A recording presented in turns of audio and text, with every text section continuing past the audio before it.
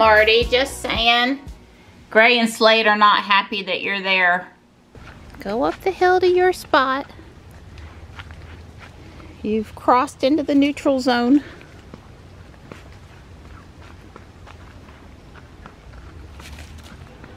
Yeah, it's like he's a Romulan. Did we get anything? Did we get anything? Oh, it's so heavy. Not. Yeah. Oh, well, I don't know. Another 1/10 to 2/10. Yeah, I would say 1/4 of an inch. Okay. Got 1/4 of an inch. The driveway's dry. This was around 9 p.m. Oh, since you checked it last night at 9? Well, no, I just meant that's when the rain came. It wasn't at 3 a.m. or 4 a.m. or whatever. It was at about 9 p.m. Yeah. We were awake and watching TV, and yeah, Don said it was windier than it was raining. Yeah, it was windier than it was raining. That's right. You videoing me.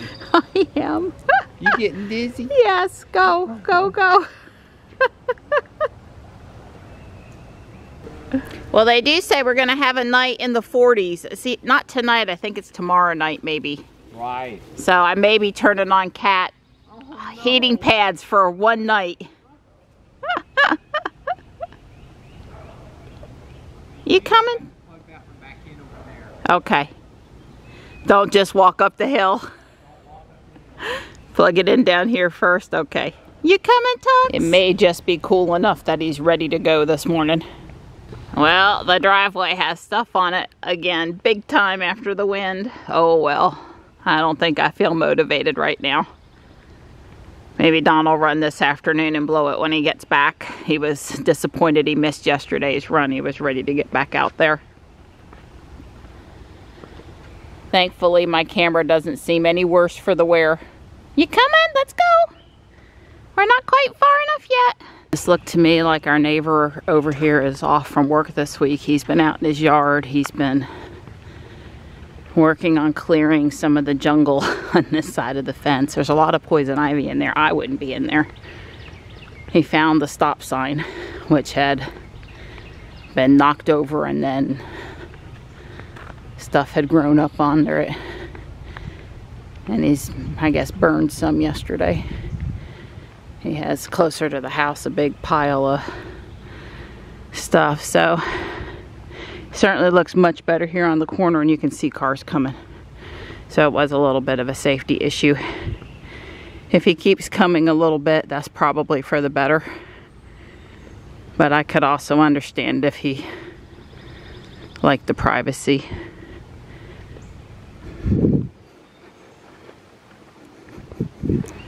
The girls would like the walk to me, but even on today's trip, I saw him turn around, see them, chase them up the hill several feet, and then start his walk again. So he makes it difficult for them to follow. It's not mean, he just is irritating and bossy, aren't you? Are you irritating and bossy? But you sure are a good boy. Hey, bud. He goes, this is my piece of wood. Mine, mine, mine. I've given myself just over an hour this morning to work on this modular building. I guess it's just called the Red Mansion, so it's not got a complicated name. That's why I hesitated. I have decided to build it in. Let's see which color. I've decided to make it blue. The floor is actually blue inside because the walls were red. Let me show you. So, not that it would look bad with the blue floor and blue walls, but I'm going to see if I happen to have enough red bricks to do it in red. And I'm giving myself, like I said, an hour this morning because I got to prepare for robotics, but I want to build for a few minutes. I don't have 1x3 flat reddish brown tiles. I was using so many of them in the haunted house. I think I have some coming though. And this is a decorative exterior step, so skipping it now is not going to hurt anything. I needed 42 1x2s, and I have more than 42. Yay! Because these parts haven't come in yet, I'm going to skip that part. You know, it's a lot different building from these kind of instructions where you have to pull the parts from your own personal collection or order them than it is having a bag that's numbered and opening up just that bag and knowing everything is there. So this one has a ton of different kinds of parts. What's that, like 15 had an estimate? And, you know, it takes a long time just to find the individual parts. It never takes very long to press them into place. It's 11:10 and I am stopping. I made it to step 48. I didn't have any problems color swapping red to blue. This was a light blue. I made it orange. This was a dark gray. I made it a light gray. I'm happy with those substitutions. You can see where I'm missing bricks. I'm going to go order what I'm missing now. Mostly these light gray squares and some light gray L's, but also some blue L's. And so that's not too bad. I have learned my lesson about building the walls without having the floor done. However, most of the floor is done, and there's a lot more furniture to put down here, and I'm not ready for the walls yet. And I can build 1 or 2 walls. Like I could do back here and over here, and that would still leave me plenty of room for my hand to come in. So I'm nowhere near at a showstopper as far as parts go, but I do need to order a few things.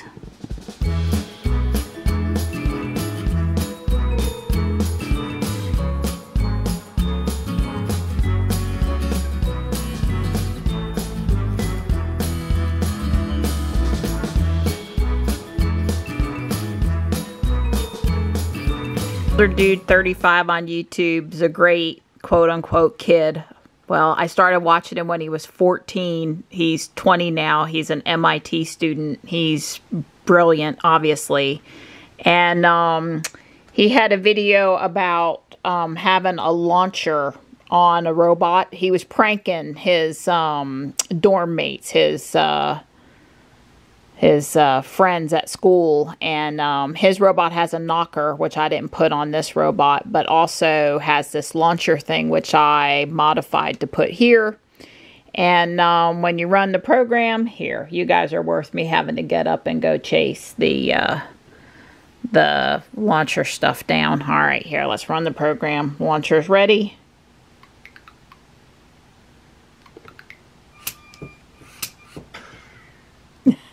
Pretty cool.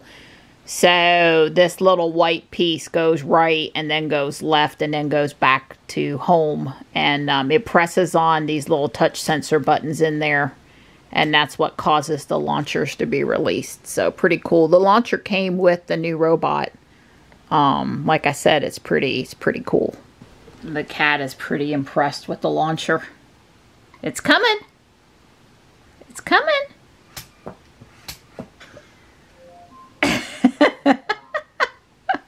He went and retrieved them a minute ago. Are you going to get them? Are you? Are you going to get them? Is it going to come and get you? I'm just done with robotics for today and also for the year.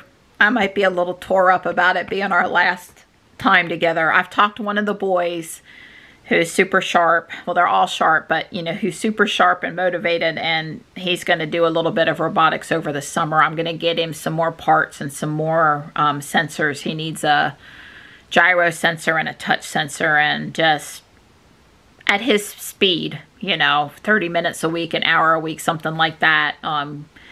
Pass off some stuff for him to try. A book. I want to pass him off one of the books, or maybe 2 of the books, so he can work through some of the exercises and I can be a resource to help him. So I'm intending to go back in the fall. Certainly hope time, health, everything that needs to line up to make that work will happen. And yeah, my demo went fine. They enjoyed the robot, the missile launcher. I hit the cat, but it didn't hit him hard. But I mean, obviously he's not too traumatized. But yeah, I thought it was a little stronger and going to hit higher, and it fell short and just, well, it didn't really hit him. It sort of fell on him. Anyway, they had a good laugh over that. But So we're done with robotics. The school year's winding down. Johnny's got exams, not next week, although middle school exams start next week. But the following week, he's done with school by May the 21st, that Friday. So we're winding down. Yeah, we're winding down the school year here. We, you know, get out in May and go back in August here in North Carolina. And that has a little bit to do with state tourism and when they want people to go to the beach and go to the mountains and stuff. Matter of fact, they were trying to move the school year around a bit in the tourism based on COVID or what they thought was best for the kids. And there's a big debate in the NC legislature from the tourism people not wanting them to be able to move anything around. So I don't know. Personally, I think we shouldn't be thinking about beach trips when we're thinking about when school starts and stops. And most of the schools are air conditioned now, so going in August isn't an issue that it would have been at some point. But we'll see how that ends up. Yeah. Stripe! Hey, buddy! Hi! That's not where he's supposed to be. I guess he got hungry. So a guy showed up to mark our power lines, etc. And he was out here. He had walked up from the street. When we came out to talk to him, Johnny saw him through the window. Kind of thought maybe he should have let us know he was on the property. Not a huge deal though. But he was out here marking things. And you know, Don basically gave him the rundown on where stuff is and to give him an idea because it's a big yard, right? And looks like everything is pretty much right where Don said it was. Remember, the driveway used to run differently. It used to circle the house. It went, you know, all the way around the house, and it wasn't where the asphalt is now. Oh. But yeah, we knew. We knew sort of where the power line was. But you can see the lines going back up in that direction and over here. It crosses the driveway up there by my camellia bush. Right here, basically straight in front of me is where it crosses the driveway, and then it goes up on the other side of the driveway, of course, to the box. He asked us if we used our landline, and the answer was no. They don't have to worry about cutting that. And yeah, you can see. And then it sort of comes up and goes straight up through there to the box. Don said, you know, at one point right after they did it, when he first moved in, it looked like another road over there where they had cleared for that power. But obviously in 30 years it's grown up and you can't tell that so much. I do see a little bit of red line up there, so he's marked right where it is, the power. And then obviously out here at the street.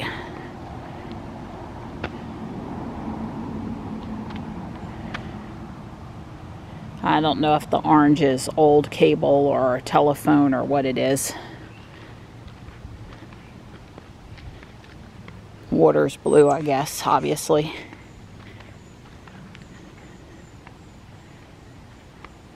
Oh. Holy moly! I knew I was getting 2 or 3 Lego packages today. I don't know what this big box is. I doubt that's Legos. Maybe I'll take half of it now. We'll see.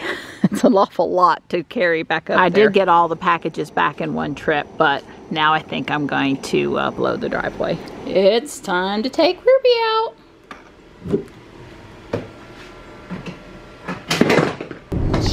We're not supposed to get any rain today, but the sun's been in and out. It's kind of been cloudy a good bit of the day today. It's kept the temperature down. Still feels nice out there. The bugs still aren't swarming. It's low humidity. It's pleasant today. Ruby says it's 67, but she hasn't been out of the garage very long, so I'm not sure if that's accurate. But I doubt it's more than 70. Well, this is the most crowded I've seen South Park since before the pandemic started. All 3 ball fields, softball, baseball fields have a game going on. The whole parking area over here is just totally full. It's busy. I don't know if Don got out on his run or not. He was going to try, but I don't know if he made it. So you going to get to go? Yeah, I got to get running today. Yeah, I didn't run for the last 2 days, so I want to at least get a couple days. Well, and the weather too. That's if you're fine. going to pick a day, today is the day. Perfect. But look, South Park, there's 150 people there. There's a ball game on all 3 ball fields. Yeah. It's a zoo. Please be careful going through the parking lot. Will do. Because there's a lot of cars. I mean, it's full over there. It's full. Okay. It's spilled over to up by the building. There's so many people there. Wow. Yeah.